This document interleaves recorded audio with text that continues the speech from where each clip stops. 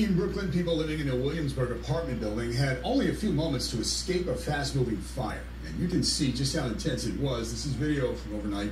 At least 7 people were hurt, including 2 firefighters. People grabbed only what they could. News 4's Melissa Colorado back at the scene in Williamsburg. She's got an update on the investigation. Melissa.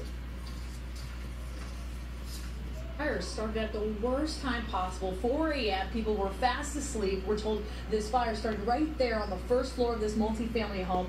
Well, then the flames traveled left to this multifamily home right here, and then flames reignited, traveling to the other multifamily home on the right. We got our hands on surveillance video that captures everything from the first moment you see that plume of smoke to the moment fire crews arrive.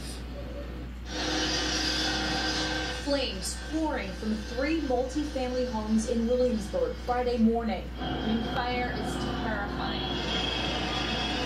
leaving 7 people injured, including